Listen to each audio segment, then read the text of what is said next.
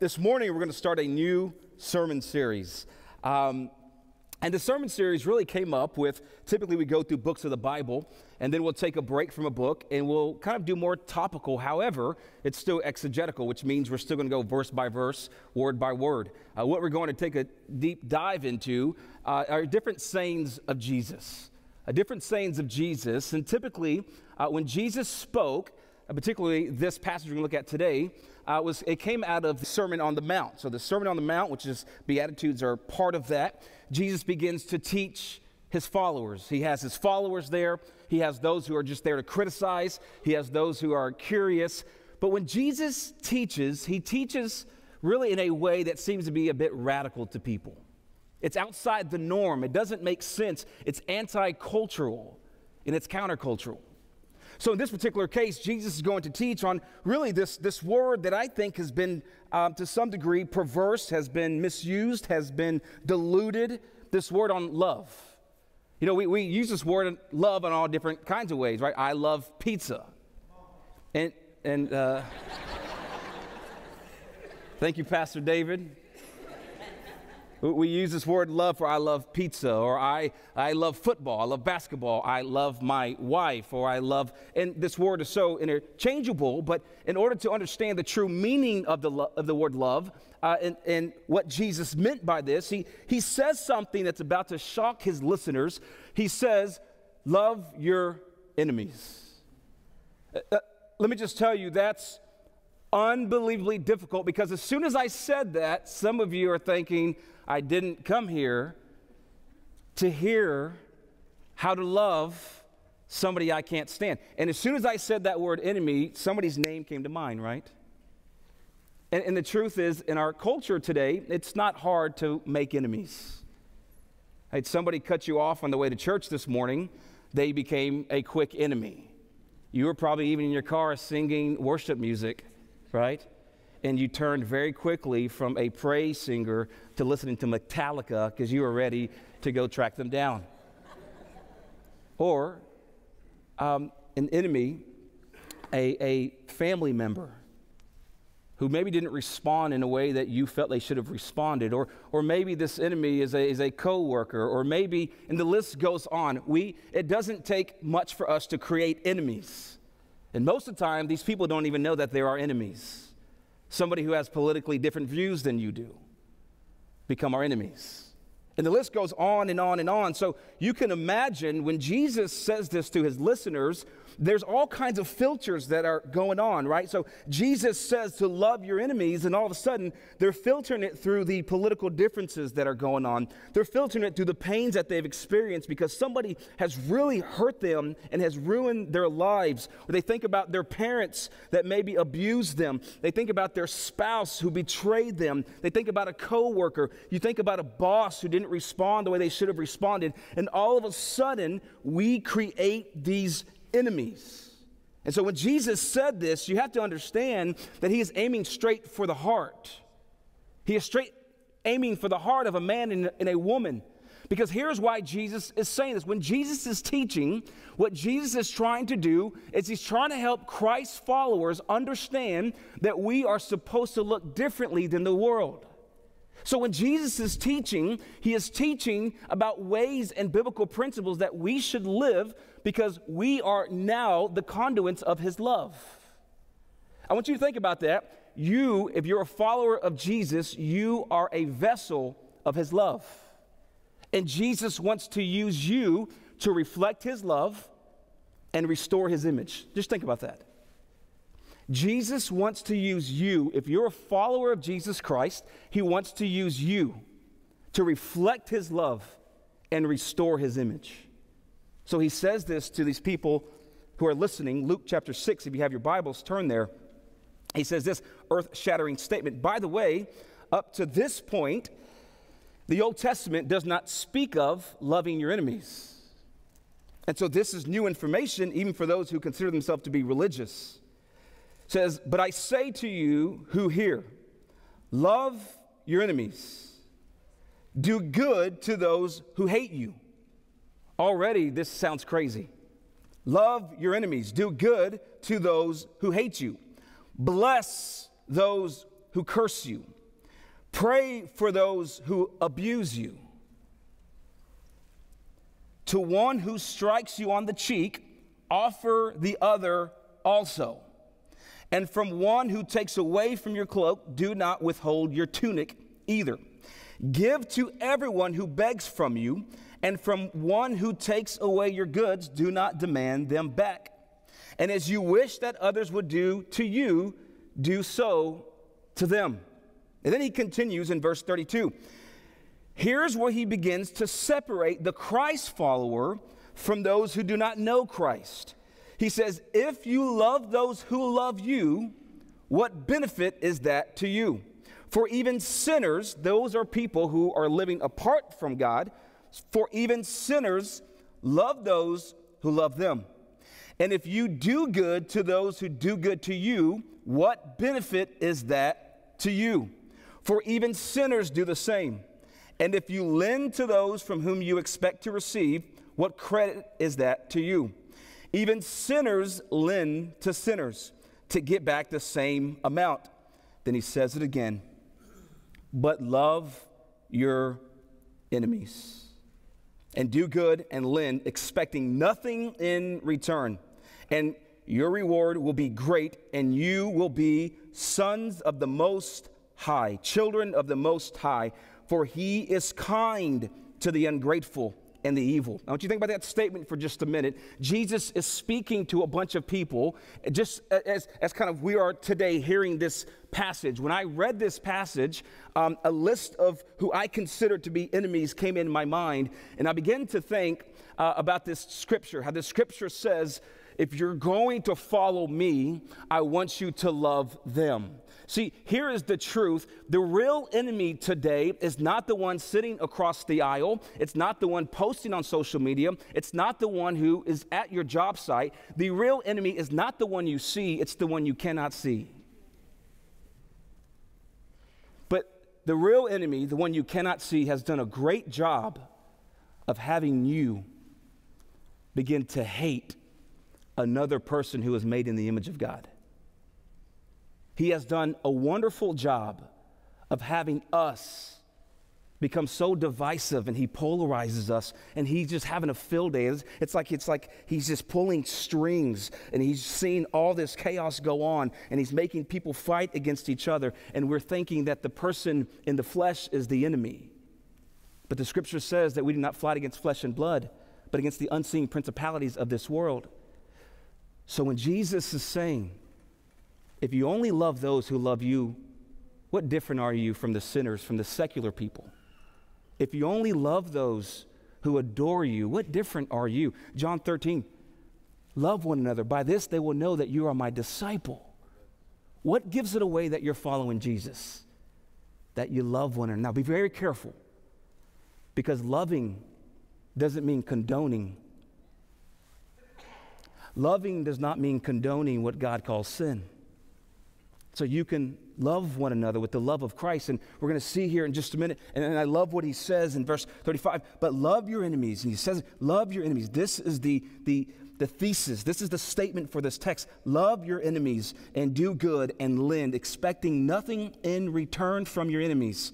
And your reward will be great, and you will be sons of the Most High. For he is kind to the ungrateful and to the evil. So if he is saying love your enemies, he is telling us, I want you to be kind to the ungrateful, and I want you to be kind to the evil. Be merciful even as your Father is merciful.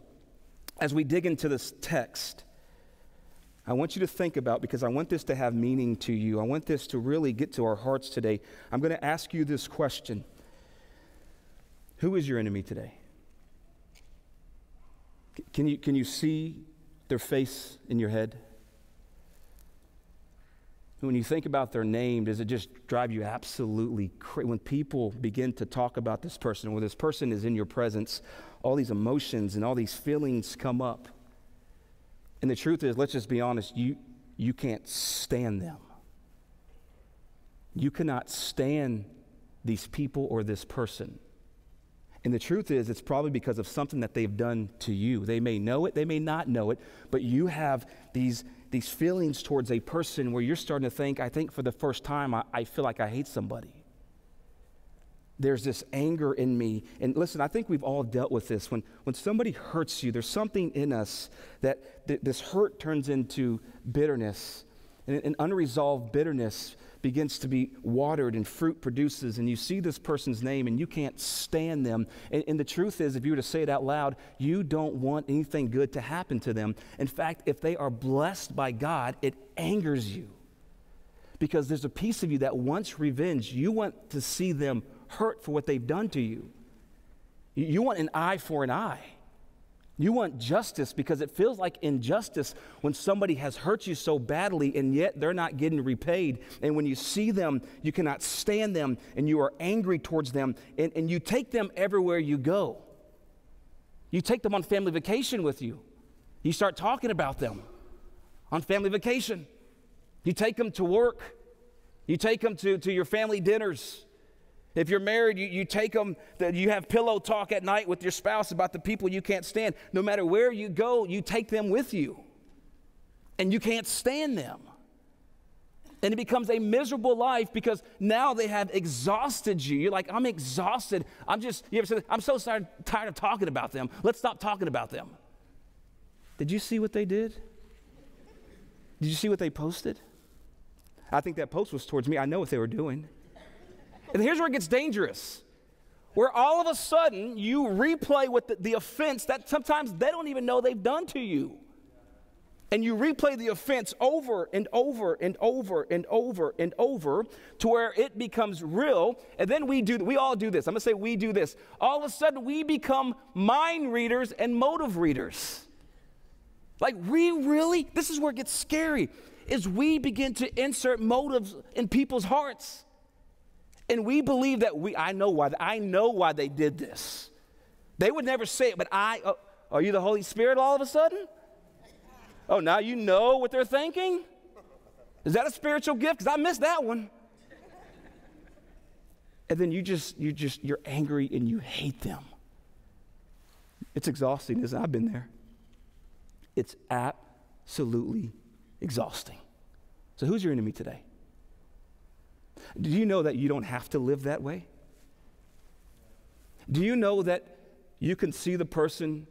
Here's what happens when you allow people to take that much of your mental, emotional, and spiritual energy from you and you're completely exhausted because you're sick of seeing this person. Do you know that you become the prisoner?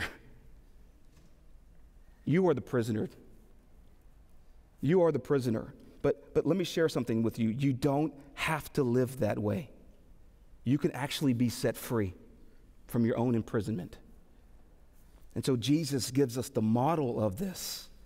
And I want you to look at your scripture because he is about to give us the solution. So I want you to think about in your head or write it down. If the person is next to you and you don't want to write their name, here's what I do. Just write a smiley face like that's them. You know who that is, but the people around you don't know who that is, but you know who that is. So I want you, I'm being serious now. I want the Word of God to bring healing to your life because I believe this is true. I believe Jesus is offering us something today that can free us up. And I get it. Most of us are thinking, you don't know what they've done. They don't deserve to be freed up. And you are right. But none of us deserve to be free.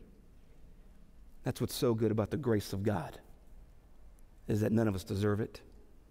Yet he extended it. And he wants us to reflect that. And let me just share with you, it is impossible to do within your own self. You're going to need the Spirit's help.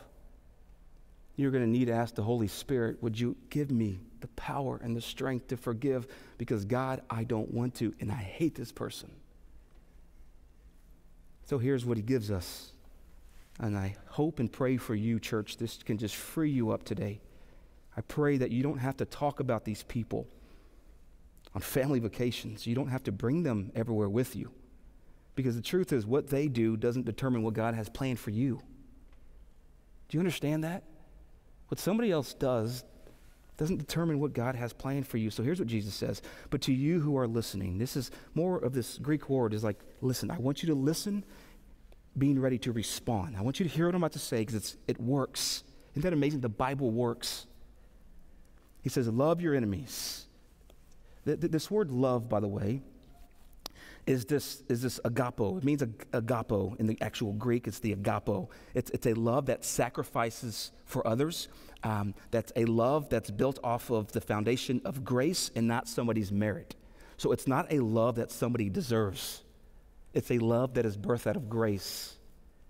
Just like this is the love that Jesus gave us. For God so loved the world, watch this, so God so loved the world, agaped the world, meaning he gave his love that was based on the foundation of grace, not because we deserved it, but because it was based on the foundation of grace. The same word, watch this, when he tells us to love, same word, John 3:16, love the foundation of grace, not because they deserve it, but when you offer love, it'll free you up, and it reflects the love of Christ.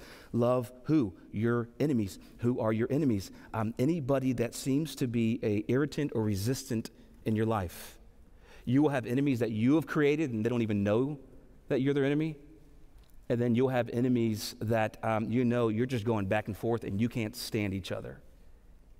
And we're all going to have these enemies, intentional and unintentional. We just form enemies. Some of us, these enemies have become part of our identity. And you don't know what it's like to live without these people being enemies. Can you imagine being great friends with your in-laws? See, I thought you would laugh, but it seems so unfathomable that you're like, nah, that ain't true. That's not true. Okay, can you imagine loving somebody who has a different political view than you? And this is what he's saying. Love your enemies, people that deep down inside you know you don't like for whatever reason. And then he's about to give us the solution to free us up. Here's what he says. I'm going to give us several points if you're taking notes this morning. If you want to know, Pastor, how do I set myself free from my enemies? Here you go. He gives us a list here. The scripture tells us, he lays it out. Here's what he says. Number one, do good to those who hate you. Do good. This do good means, here's how you can paraphrase it. It's faith in action. It actually means do something for those who hate you. Do something for those who cannot stand you. Do something for them. You can even pick up the phone right now as I'm talking and say, I'm in church today. I'm praying for you. And now if someone sends it over here and it buzzes over here, then we got more conversations we need to have, because then we know y'all have some issues y'all need to take care of. Which, leave your gift at the altar and go make it right with your brother as far as it is up to you. As far as it is up to you, do good to those who hate you. So, number one, how are you set free? Look for opportunities to do good to those who hate you. Tomorrow, when you go in to the office and you cannot stand this person you always see, how about saying, hey man, I got you a coffee this morning, I was thinking about you. Doing good to those who hate you. Staff, if I get like 8 coffees tomorrow, we're going to have a big issue. But it's literally, my assistants here, Zena, do not bring me coffee tomorrow. But literally, it's let me look for an opportunity to serve. Think about that for just a minute. Now, I feel like there are levels of enemies. There are people that I just really don't like you, but I need to learn to love you. And then there are people like, you have traumatized my life. I'm not telling you to go buy them coffee. But I'm telling you, when the Lord presents an opportunity for restoration, it's not going to be easy. I'm telling you right now, it's not going to be easy to love your enemies. It is one of the most difficult things we will ever have to do. If I can just be honest and real with you today.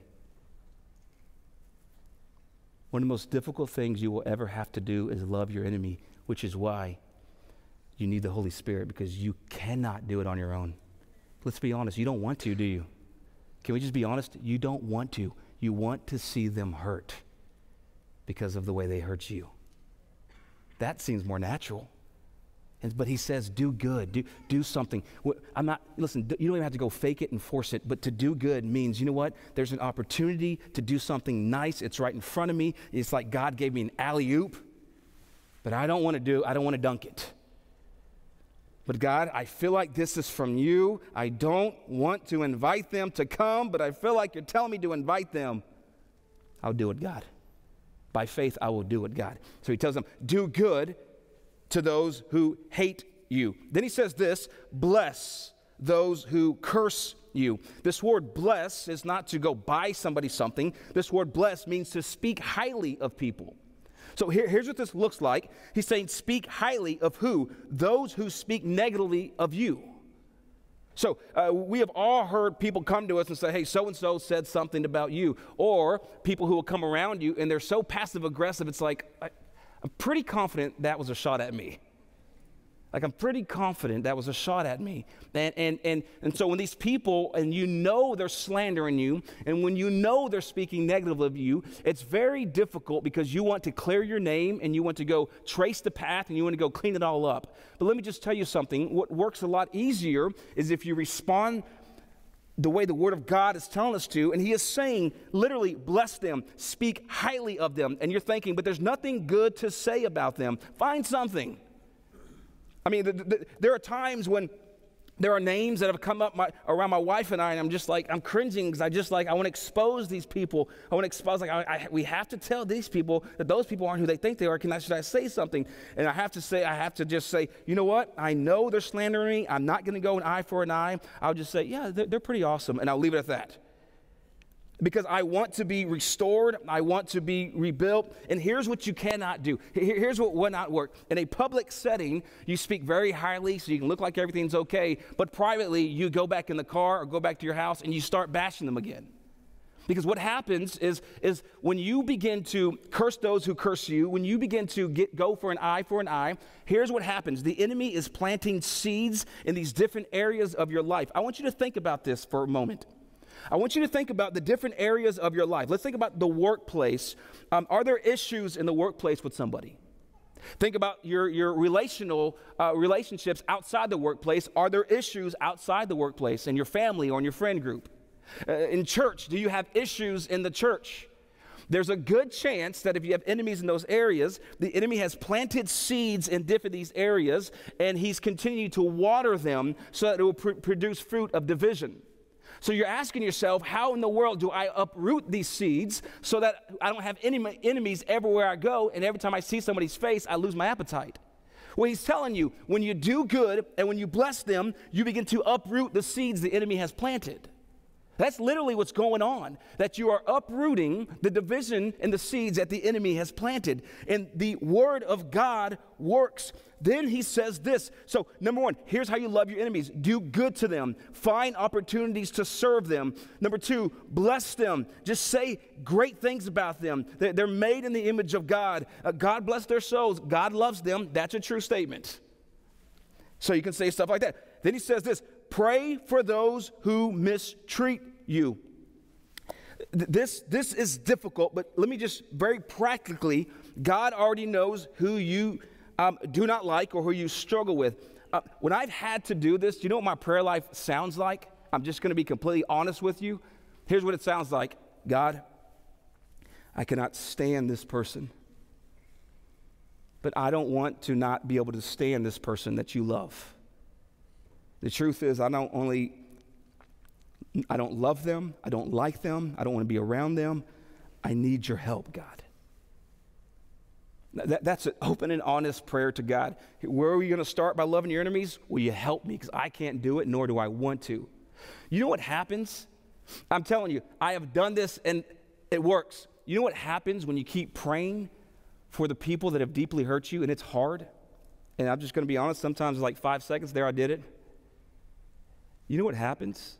It's crazy that the Holy Spirit, when you apply the Word of God, begins to transform you. And then you begin to see these people and have compassion on them. You begin to have compassion on them. You begin to have compassion on your parents who really hurt you. And you begin to pray for your parents because they really hurt you or they abandoned you or they did something. And you just begin to pray for them. And God begins to reveal to you, well, here's why they are the way they are. Because something happened to them when they were children. And then you begin to pray for other people and you start to see, oh, they're insecure. What happened to them when they were younger? And then the Holy Spirit begins to give you compassion for these people. And all of a sudden, when you begin to pray, here's what's crazy. When you begin to pray for your enemies, you take off the lens of the flesh and you put on the lens of the Spirit. And you begin to see them the way God sees them. So when you pray for your enemies, you're putting on the lens of Christ, and you see them differently. It's going to be hard. It's going to be challenging, but this is how you get over it. You do good to them. You bless them. You pray for them. Those who mistreat you. If someone slaps you on the cheek, it says to turn the other one. If someone takes your coat, do not withhold your shirt from them. These are all countercultural stuff that just sounds absolutely crazy. So you have to do good to someone you can't stand. You got to speak highly of them. You got to pray for them. This is the cure to spiritual health. Then it says, turn the other cheek. You know they're hurting you intentionally. Do not respond. Let God be God. Let him be your protector. Let God do it for you. If you have somebody in your life right now that is I'm not telling you to not defend yourself, but I am telling you that you can trust God to be your father and your protector. And here's what I want you to know.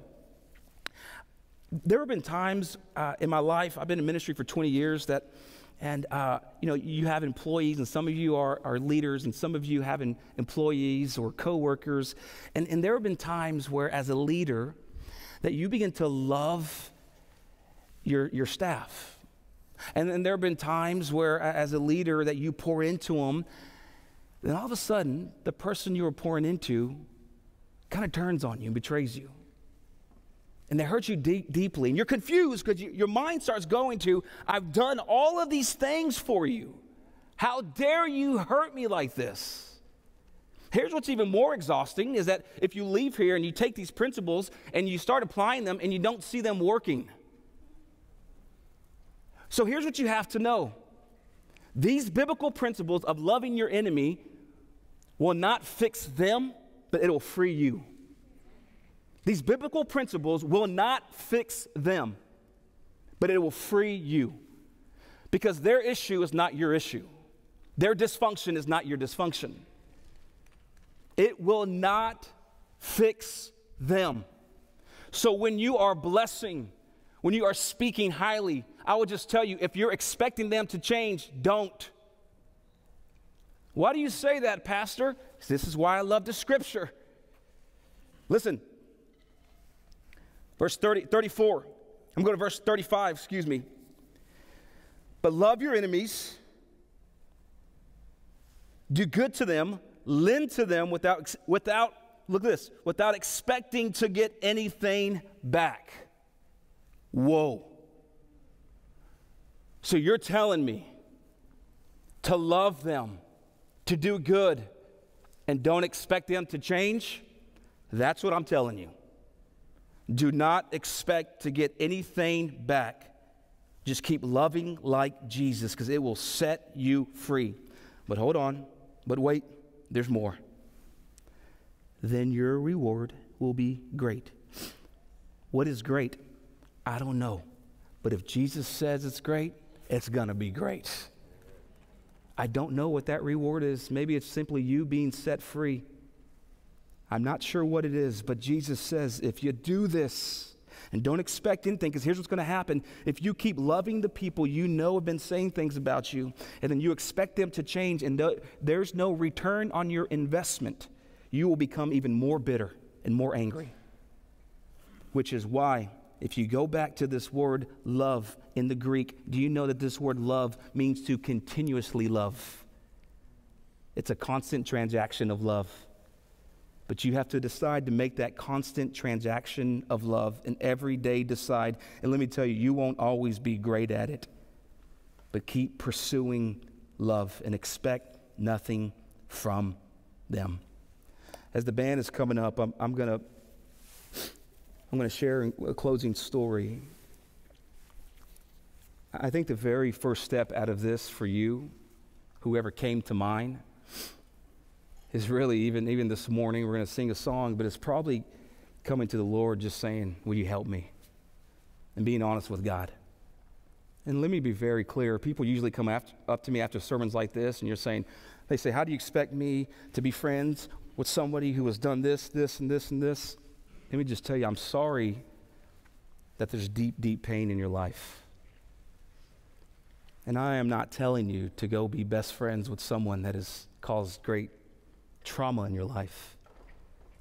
But speaking from experience, I'll tell you, you can be set free. They may not be fixed, but you can be set free. There's this movie, Les Miserables. You may have heard of it. It's a very popular musical. It's a novel. I love the movie. A great friend of ours in the church introduced the movie to us, and I've always heard of it, but I've never been a guy who likes to listen to musicals. I don't know why. I just kind of got bored through those musical stuff. After 4 kids, I sing through the musicals now with them. But this particular movie was drenched in God's grace. And this movie is about this man. His last name is Valjean, Jean Valjean. It's French. And this man is a criminal, and he can't escape his criminal past. It's like everywhere he goes, the DNA in him is just to do something bad. So he's running, and he's being chased by this other man who's trying to catch him. And then it goes to this scene where Valjean is laying there outside, and it is absolutely freezing cold, blistering cold, and he is shivering, and he is hungry. He is obviously starving, and he is homeless. And you can just see this scene. It's set up in a way where you can tell this guy is exhausted and he's tired of life. He's exhausted and he's tired of life. And then all of a sudden, it cuts to this bishop walking down the road, and the bishop sees him, and the bishop invites him into his house, and they sit down this huge, awesome table, and they're serving Valjean food, and he's just eating like he hasn't eaten in days, and they're bringing out the best silver for this guy, and they're loving him, and they're saying, hey, take a shower, we have a bed for you, my home is your home, and this bishop is just loving on this guy like crazy. Little does he know this guy is a criminal, but he doesn't even ask the question before he extends his love. Which is amazing to me, because typically we withhold our love until we know the people's position. But he extends his love before he knows anything about this person. He extends the love. He didn't ask him, what's your political views, before I love you like Jesus does. What kind of sin are you in before I love you like Jesus does? No. He says, I'm going to extend my grace and love, because my grace and love is going to what transforms his heart. See, often in Christianity, we have it mixed up. We think that we will withhold our grace and love until a person changes, then we will extend it. But according to the scripture, extending the grace and love is what changes a person. So they're eating, and then all of a sudden, the scene goes to it's nighttime, and the guy's laying in bed, and he's scruffy, and you can tell he's been homeless for a while, and then it's like he has this thought, and he gets up into the middle of the night, and he begins to steal the silver. And you're thinking like, dude, what are you doing? So he steals all the silver, and he's running out the door, and it's like he's running out the door, and the silver's kind of falling here and there, and then all of a sudden it cuts to a scene where authorities bring him back to the bishop. The dude is on his knees. There's a bag of silver here. He's bleeding, and he's like, I'm busted. And the authorities look at the bishop, and he says, hey, we found this guy. He stole your silver. He's saying you gave it to him, but he stole it. And I love the bishop's reaction. He says, yeah, I gave it to him. In fact, you forgot the best of the silver. And he goes to the table, and he gets the best of the silver, and he comes and he gives it to him. And the guy's sitting there like he cannot believe the grace and mercy he's experiencing from somebody he just betrayed and crossed. The authorities leave, and the bishop looks at him. He says, I have saved your soul for God. And that act of kindness, that the extension of grace to a man who certainly did not deserve it, that is the picture of this text. Love your enemies and be ready to extend the silver if needed. It's hard, it's challenging, and you don't want to do it. Maybe you're in the position of the bishop and you're saying, look, I don't want to give them more silver. They've already hurt me enough. I'm telling you, it'll set you free. Or maybe you're like the criminal on the run and you're exhausted. Let me just tell you, Christ has already extended the grace. It's there for the taking. So this morning, I'm going to ask our pastors to come up. We're going to sing a closing song this morning. I just want you to do work with Jesus, whatever it is, whoever's in your heart, where you just ask God, and you probably can't even utter their name out. You could even say, God, I can't stand this person. Would you please help me? And here's the thing with these biblical principles, you'll have to do them over and over and over and over again. Father, would you help your people this morning? Would you help your people, God? Would you help me? As the enemy loves for us to create new enemies over and over and over. It's amazing how the enemy gets us to a place where we cannot stand people who are made in the image of God. And God, I'm sure all of us can have great reasons for hating the people that you died for. And we can justify our feelings, but the truth is, God, the truth is that we are not free people if we live this way. If we do not know how to love our enemies, we are not free. Not to condone, not to act like it didn't happen, but to love with the love of Christ. Would you help us? Please help us. Would you please set us free in the areas that we are in bondage? Would you even help us to release the people that we've been holding captive in our minds? Would you help us to release them? Release them, God. So, Father, do work in our hearts this morning. It's in Jesus' name we pray. Amen.